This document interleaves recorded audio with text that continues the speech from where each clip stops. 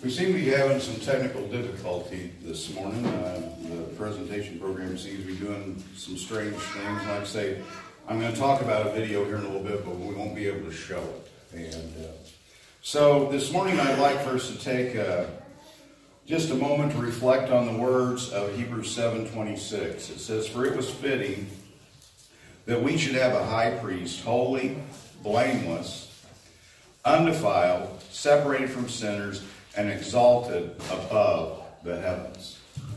Now, for the past 3 Sundays, we've been working our way through some different passages in Hebrews. And the overall theme of all this has been just about who Jesus is and what that means. And Hebrews, once again, was written to some Jewish Christians that were possibly or appear to have been struggling just a little bit, maybe wavering in their faith, maybe thinking about going back to their old faith.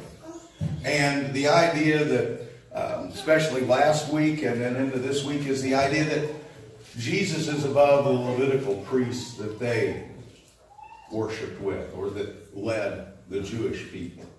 That Jesus is above that. Jesus is the priest, because the Levitical priests were not perfect. Jesus is holy and perfect. The Levitical priests had to offer sacrifices again and again and again. They had to continually offer sacrifices because not only were they imperfect, but so were their sacrifices.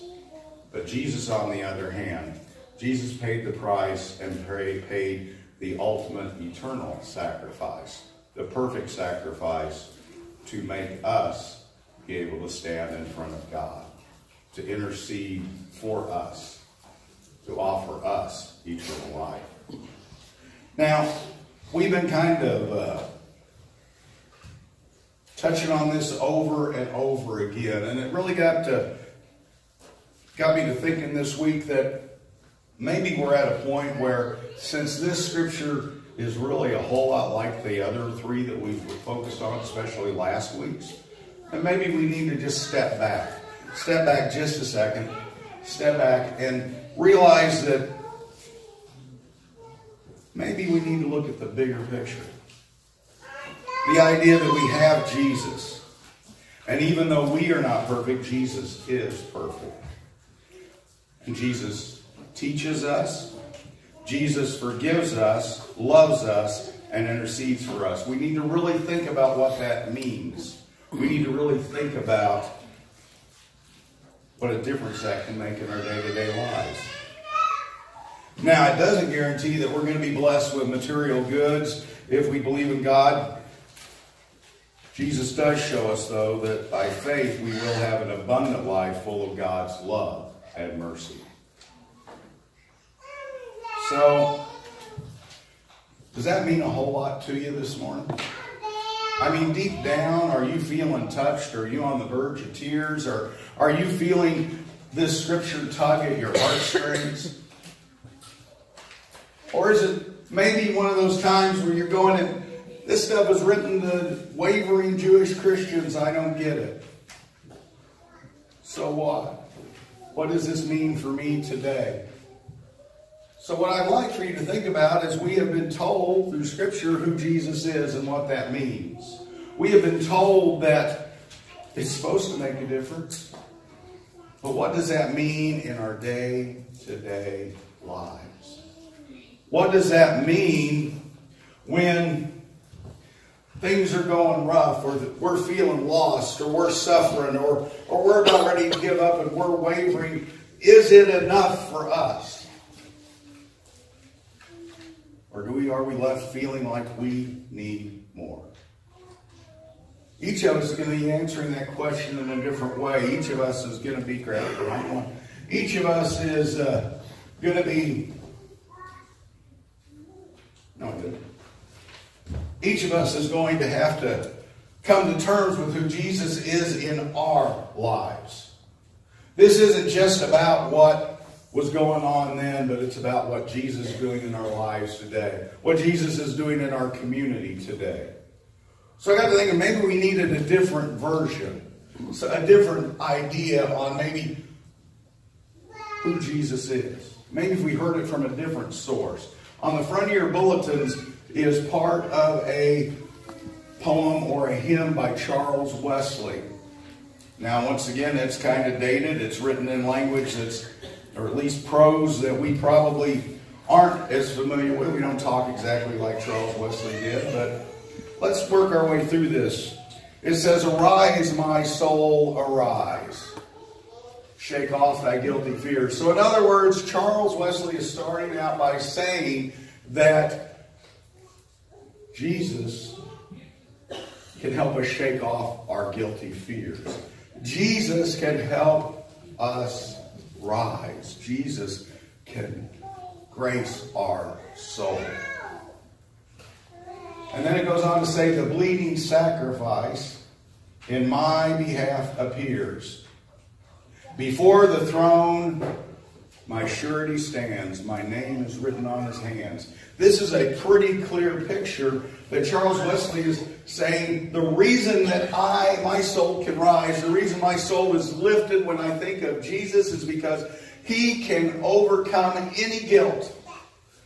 That he can overcome any guilt, and the reason why is because of his bleeding sacrifice, and I can see the evidence on his hands.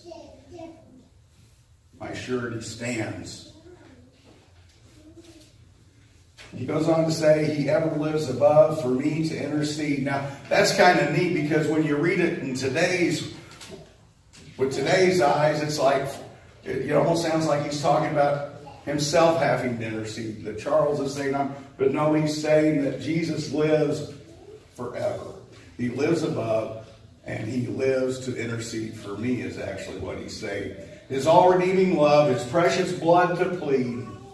His blood atoned for all our race and sprinkles now the throne of grace. In other words, he came to intercede not just for me, but for all of us. His precious blood atoned for all of us. Now 5 bleeding wounds he bears, received on Calvary. They pour effectual prayers. They strongly speak for me. Have you ever thought about Jesus' wounds? Jesus' injuries? The harm that was done to Jesus is exactly what is pleading for you. They speak for you. Jesus, through his sacrifice, his wounds are crying, "Forgive him. Forgive."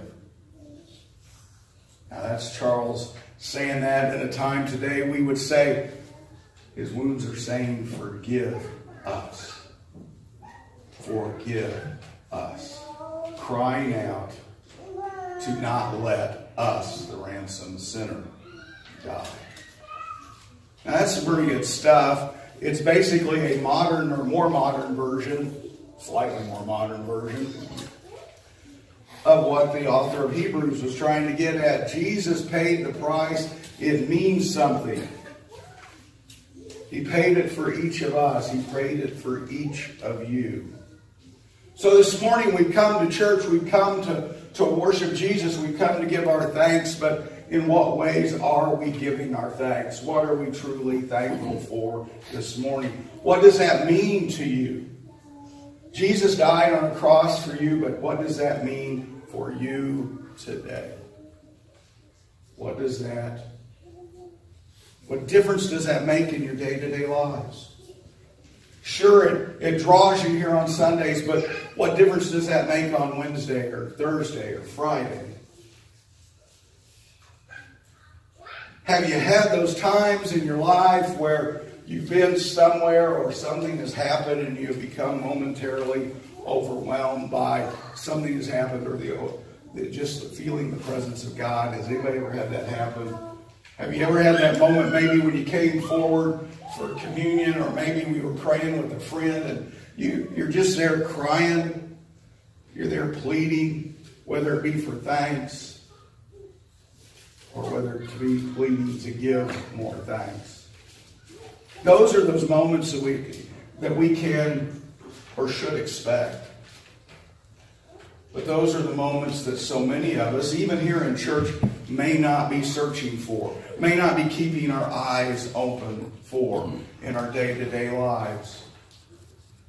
And the other thing that's going on with that is there are people around you every day that are searching too.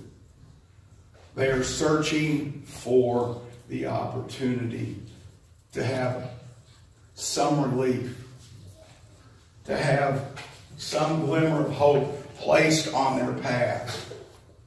That's why it's important. I'd like for you to just think about the last encounter you had with Jesus. One of those moments where you really experienced God's presence, where your heart was touched. I want you to just take a moment and think about when that might have been, or what that moment might be.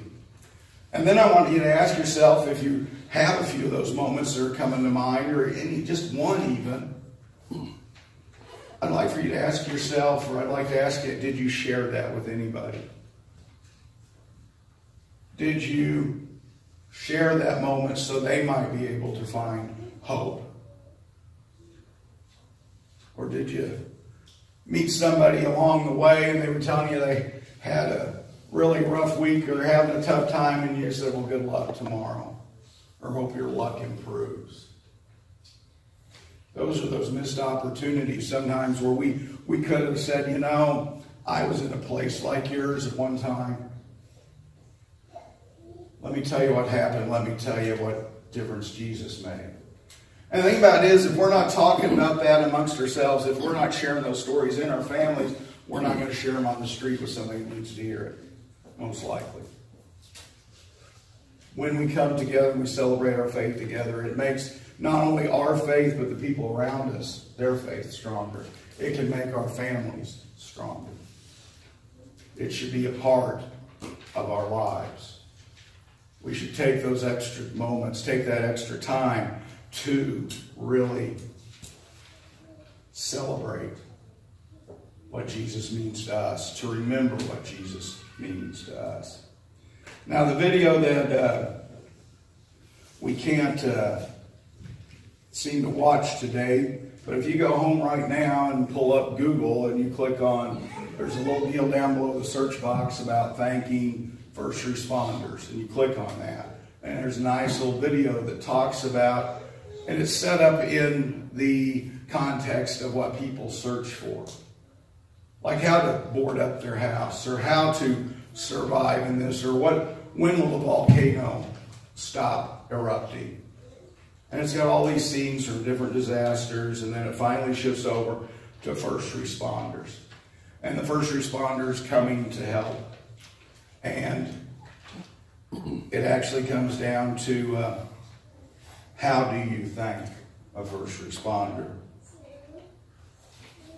You know, that's one of those things, if you think about it, Jesus invited his disciples to follow him. They spent some time together, and then Jesus sent them out in the world to be his disciples and to transform the world, to spread the good news. That's why I strongly believe that when we see disasters and hurricanes, or whether we see a shooting in a synagogue, that God sends people. And you are God's people. Is God calling you to respond somewhere? Is God calling you to respond to somebody in your family or your life? When the tornado hit Baxter and we were trying to pick up the pieces, I've shared part of this, but I don't think I shared this part. It was a chaplain from the, I believe, either the Tulsa or the Moore, Oklahoma Police Department, was walking his way through the neighborhood and came up and offered to pray. Now, it's kind of interesting because, you know, at that time, my wife and I were both pastors, and we're trying to pick up the pieces, and we're used to praying for other people. But to have somebody come up and offer to pray for us, to offer to be there and to be the hands and feet of Jesus for us. That is one of those things I didn't expect to encounter. So in other words, that is one of my moments. That's one of those moments where I really felt that Jesus came in to all the junk that was going on and to all the distractions, and we were overwhelmed and we didn't have the time or maybe even the strength to pray, and he came and prayed for us. Folks, you can be that person. As disciples, we're called to be that person. And why? Because Jesus is our high priest. We are his disciples, and we are, as a church, a priesthood of believers. You know, people are searching. Sometimes we're searching, like that morning with Dorothy and I in the aftermath of the tornado in Magic Springs. We didn't know what we were searching for, but God placed a chaplain on our path. We had a whole lot of people to help pick up the pieces in the next few days. So this morning, think about those times when Jesus has come into your life, and don't keep them to yourselves. Think of those moments where you've been touched by the presence of God, or you experienced that refilling of hope by the presence. And share it. Celebrate it. Give a prayer of thanks for it, but don't keep it to yourself. Because the world needs Jesus. We need Jesus. So, I guess if nothing else, remember, it's okay today. If you've been listening to the words of Hebrews, and you've been hearing the same thing, and you're hearing about all this stuff, that he's above the angels and all this sort of thing, and you're having a so what moment, that's okay. It's okay to ask, so what? But look for the answer. Don't just go on. And if we are asking, so what, whatever challenge it is, whatever problem it might be, as we search, may we find our answers in Jesus. Amen. Amen.